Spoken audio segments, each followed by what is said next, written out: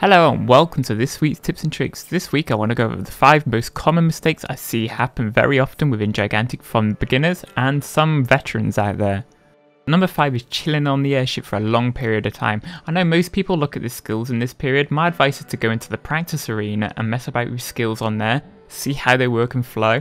Because while you're actually waiting on the airship, you're actually wasting your team's time for summoning and contesting summoning points on Sanctum Falls and Siren Strands. It's not too bad on Ghost Reef because there's no middle point or neutral point as it's called. So you want to capture these as fast as possible to claim your mark on them and then extend your attack from there.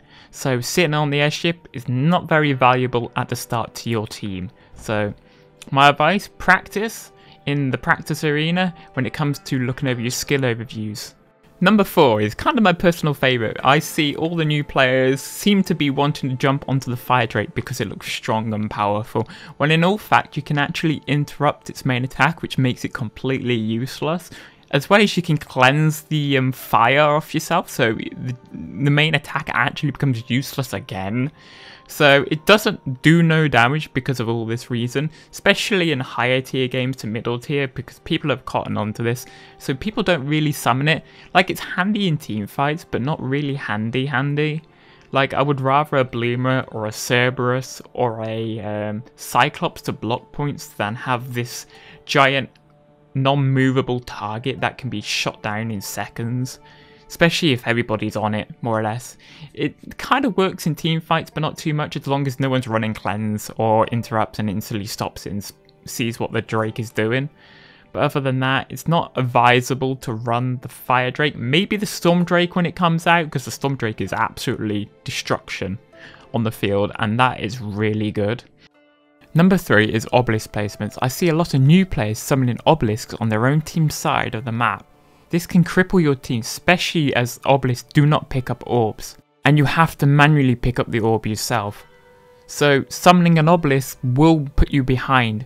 You use obelisks to contest and control points like the middle point and the enemy side, as obelisks can be used on the enemy side and be summoned to stop them from picking up orbs, as obelisks stop the enemy from picking up orbs until the obelisk is killed.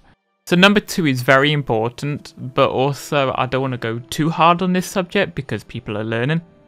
But with Gigantic, when you're doing a 1 vs 5 under the enemy's Guardian, it is a bit tilting, I do admit it.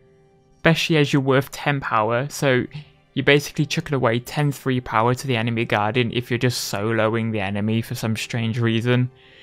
You should be working with your team to kill off the enemy, not just going ham like it's some first person shooter and going crazy and going for these double and triple kills. Because if you're going for 1 vs 5, it's probably not going to work and you're going to get like one shot by the Guardian or some crazy thing like that. So you do not want to be going for 1 vs 5 situations if possible. Especially at the start of the game, because I see this happen at a lot of the start of the game. Like, new players will literally just run to the other side of the base, see if they can kill someone, and then they get toasted by the enemy Guardian. And finally, we are down to our number 1, knowing when you're the last alive on your team. This seems to happen to new players and existing players, like you get carried away in a team fight and you don't notice your team around you dying, so then you end up dying as well, which causes your team to have a much larger cooldown than it needs to. Instead of backing away and giving your team like a 15-second cooldown, you die and then you're boosting your team's cooldown for respawning to about 20 to 25 seconds, depending where you are in the game. Thank you all for watching. This is not all of the mistakes that seem to happen quite often within Gigantic. There will be more, and there is one mistake that I do want to talk about the most, but I'm not going to cover it in this video. I think I'm going to make a separate video on that matter. But thank you all for watching. Feel free to subscribe and hit that bell button so you can get notifications when I make new videos. And thank you all, and I hope you have a nice day.